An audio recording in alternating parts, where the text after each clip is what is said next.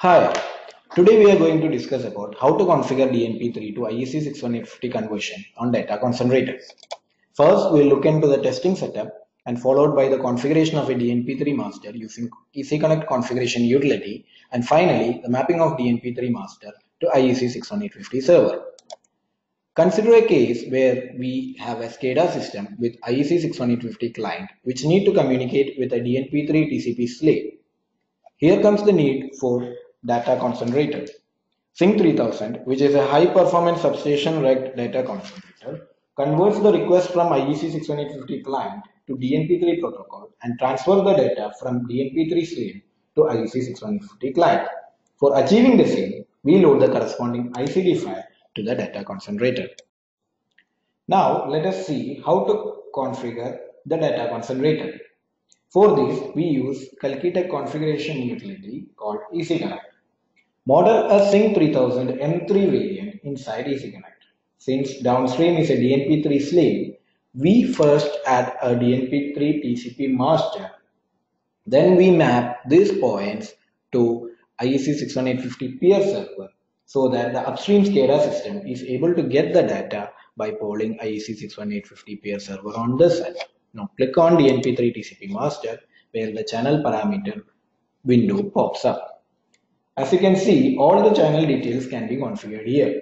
Specific details about each parameter can be found by either clicking the help section or by right clicking to that particular parameter and selecting help, where you will get the parameter name, optional values, default value and its corresponding description.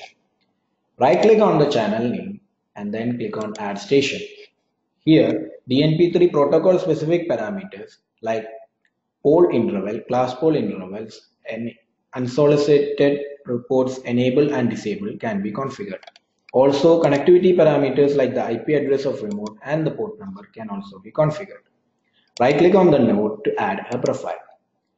All the data corresponding to the DNP3 slave can be given here. Click on add row and select the object type that is necessary onto the slave. As you can see, all the object types provided by the DNP3 standard can be configured here.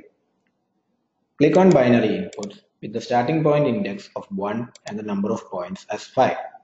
Click on save.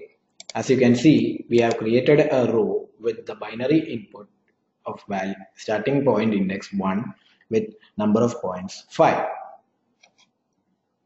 Now, go back to protocol configuration and click on IEC61850 peer server.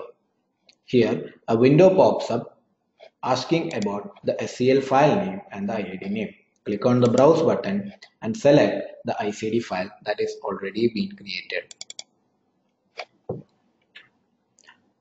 Click on the IED name and select the access point name. For mapping, we need a node. So right click on the IEC61850 peer server and click on add station so that a node is created.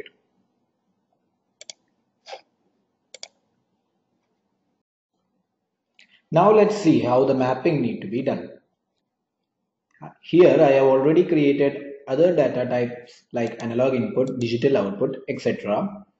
Now select the slave node that needed to be mapped. So I am clicking IEC61850 peer server node 1.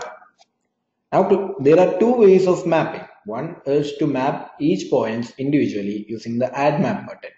The other is to auto map these points so that a sequential number of points are mapped directly.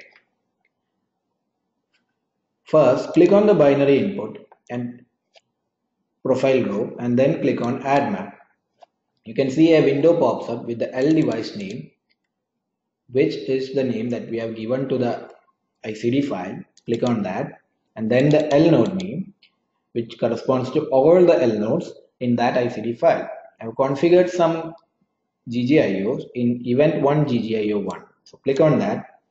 Then you can see all the GGIO points corresponding to the object type of binary input is listed here. ECConnect already takes care of the data type correlation so that binary inputs are mapped directly to binary input alone and analog inputs are mapped only to analog inputs. So click on any of these points that needed to be mapped and click on save. so that an point with the MMS tag of SPCSO1 ST valve is being mapped to this point. So any request coming to this point will result in fetching the data value of DNP3 binary input starting index 1 and replying with that value to the head end. Now consider the analog points. Click on Add Map. Select the L node again. As you can see, I have configured 5 number of analog points, but there are only 2 number of analog points in this particular GGIO. Select both and click on Save. As you can see, these points are deferred only by the profile row offset. Profile row offset corresponding to the shift in the data point from the starting point index. So this point corresponds to analog input 10 and this point corresponds to analog input 11. In the same way, other data points can also be mapped by just modifying the profile row offset.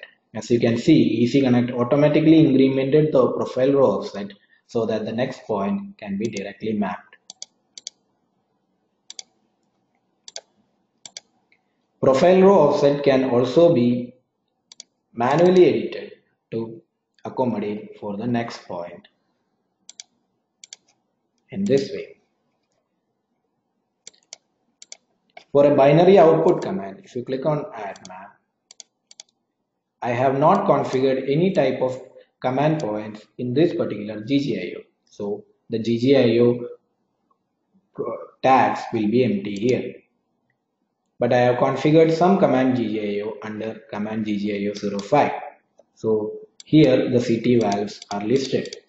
Click on that and click on Save.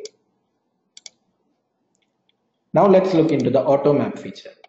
I have a binary input. I need to automatically map it to the particular point.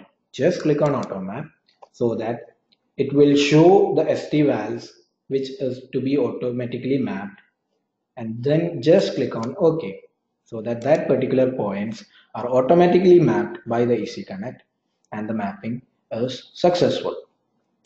In this way, each data type and each data object types can be individually mapped to the IEC61850 peer server and vice versa. So that's it from the protocol conversion from our area. Hope you guys have enjoyed this. Thank you.